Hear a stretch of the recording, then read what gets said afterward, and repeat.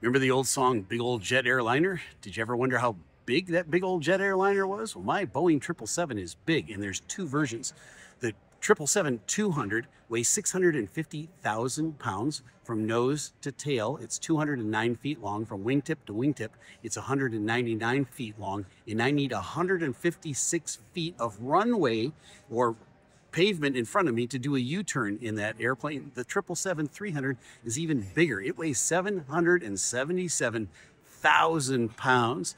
It is 212 feet wingtip to wingtip, and it is 240 feet from nose to tail, and I need 185 feet to turn that big bugger around in a U-turn. That's a big space, and it's 60 feet from the ground to the top of the tail. What is that, about 5 stories?